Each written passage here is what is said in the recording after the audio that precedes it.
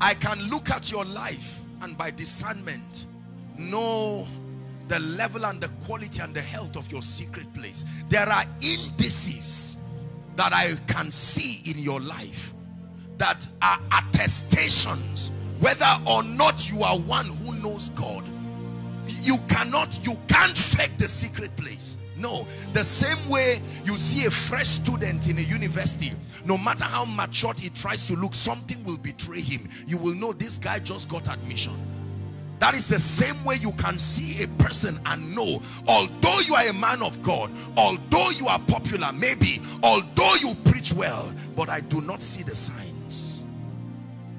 There are signs that are attestations. A man approved of God. There are signs. There are signatures that must be around your life.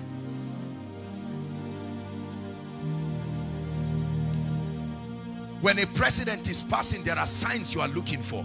And then you say, this is true, he's the one. When an armed robber is knocking, there are signs you look for. When a child is playing, there are signs you look for. There are signs that must be around your life to show that you are a man and a woman of the secret place. Can we discuss a few of them? Number one, brokenness. Genuine brokenness. The first sign that is an attestation of a healthy secret place is not anointing. Listen, not anointing. In order of priority, brokenness. The degree to which I see death walk in you is proof to me that you have met God. There are things God cannot allow to go back with you when you meet him. No, no. I can know you have met God by the damage that I see in your flesh. There has to be something about that encounter. I don't need to look at your spirit to know whether you met God. I need to look at your flesh. If your flesh still stands and gains ascendance, it's not God you met. Not the God of the Bible. Not the God of the Hebrews. Not the God that will bring flesh down to the place of nothingness.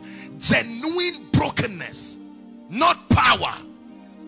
Not a ministry. Not a sermon. Not revelation. Not impartation. I look at your life and the first sign of a healthy secret place is brokenness. Psalms 51 and verse 17.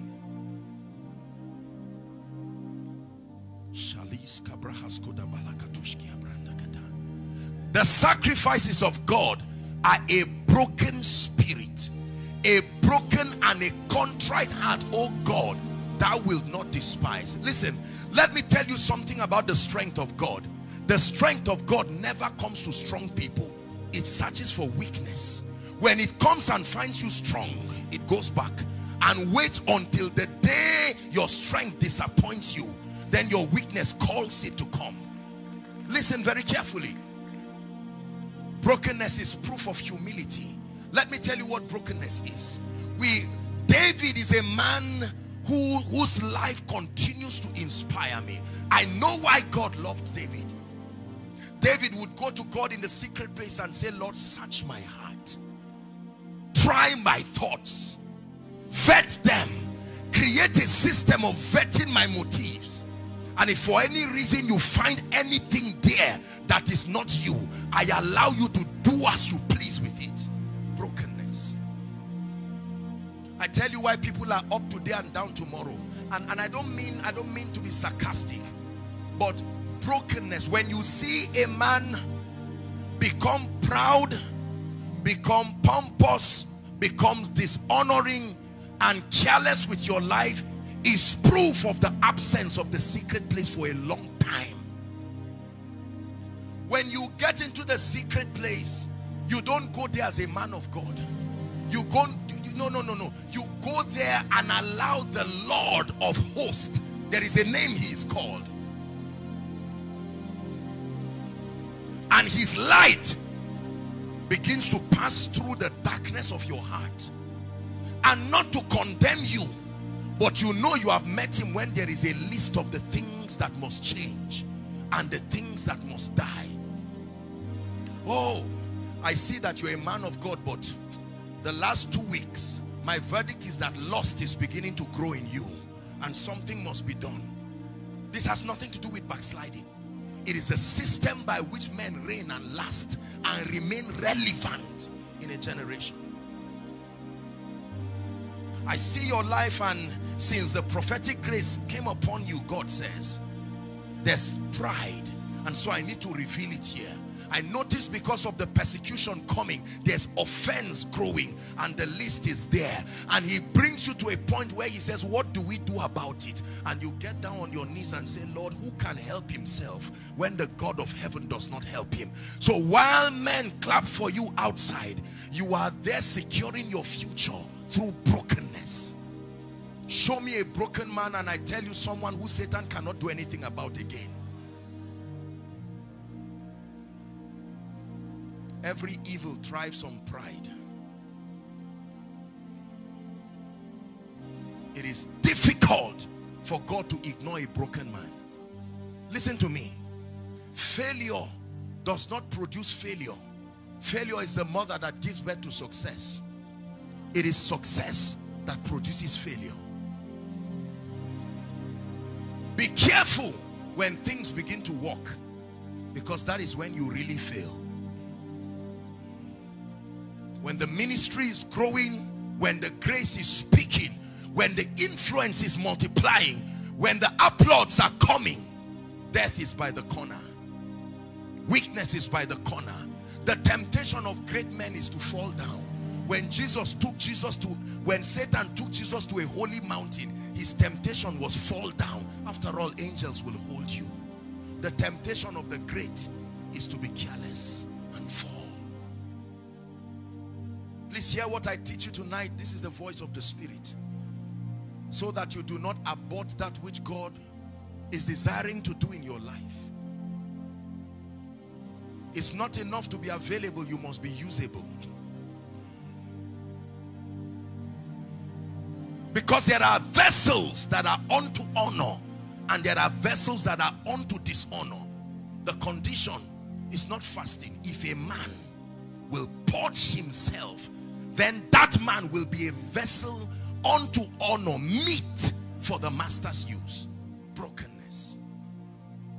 When I go before the Lord, I don't go as Apostle Joshua Selman, the great man that everybody is talking about, the miracle worker, the one with the spirit of revelation. No. When I go before the Lord, I say, Lord, your son and your child is here, full of my ignorance and foolishness. Except your mercy speaks upon me, I don't trust myself. I don't know what my vulnerabilities are. I've not gone far enough to know what I can do. There are realms I've not entered. And before I disappoint myself, let me come to the God with the all-seeing eye. Brokenness. Let me show you how great people last in this kingdom. You go to God as a colleague, you go to God as a man of God to receive 1 or 2 instructions, you will never rise. Every time people begin to applaud me and say these wonderful things, I appreciate them and I truly do. But when I'm alone, I say, my Father, I have come again. Let me tell you, it is harder to remain successful than it is to become successful. When a generation looks at you as the voice of God for that generation, it is a serious burden. Most people do not know the burden of greatness. It takes stamina to carry greatness. It takes more than desire. You must sustain the stamina. Because all hell is around you, waiting for something. Those who your greatness is killing their excuses are waiting and praying and hoping that you come down to justify that all men are the same. You need brokenness to remain. All kinds of prophecies in the air, waiting for your weakness to confirm it.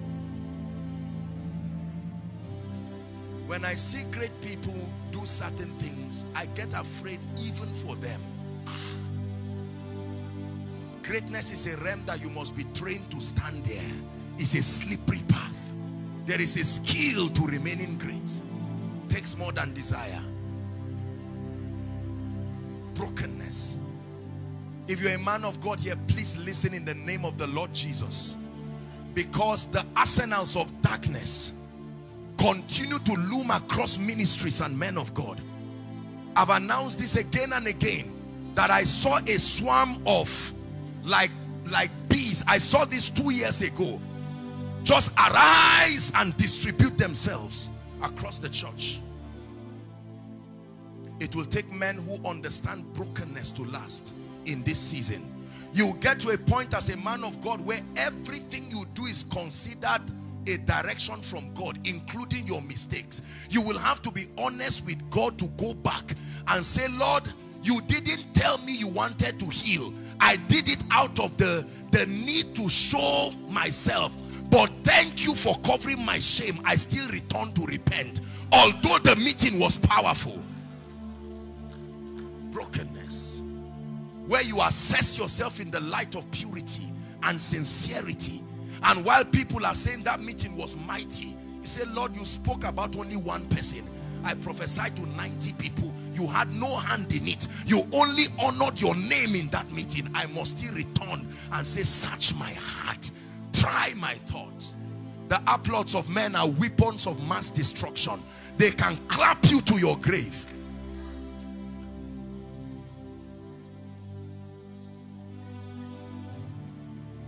I say this especially to those of us who are upcoming, as God is helping us. Celebrate success, but do it with intelligence. Brokenness. The secret place is a place of brokenness. You cannot walk with God when you are complete. What then is his contribution in your life? So when he comes and meets a complete you, he breaks you, so that the part of your weakness becomes where he comes into your life. God does not use complete people. So Jacob wants to be used by God. God says, Jacob, you are standing in the strength of yourself. I must do something to you that reminds you that without me you are not complete. And his thigh is touched. For many years I wondered why God would be so wicked to a man, to destabilize his structure and remove something out of his system that will make God the completion of that man's life. I continue to pray and ask the Lord to show me his mercy, that any door he will ever open in my life that will make me neglect my secret place, and I say it as I preach now, may that door never open in my life. Listen, you see, when you see God use a man, ask for the stories, not the results. Brokenness. My house is my altar. Every part of my house is an altar. It's a place where I cry before God.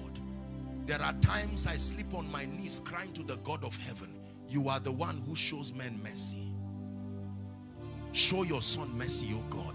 Too many people are depending on this grace. There is no room to fail. Show mercy from the abundance of your grace. There are realms you get to where you don't need to pray, give me tea and bread, because God would have solved it. Your cry will be the cry of brokenness. Take away pride. Take away lust. You don't sit down and say, I'm too big, I'm in my car. Jesus almost gave up at Gethsemane, and brokenness quickly brought him back. Nevertheless, not my will.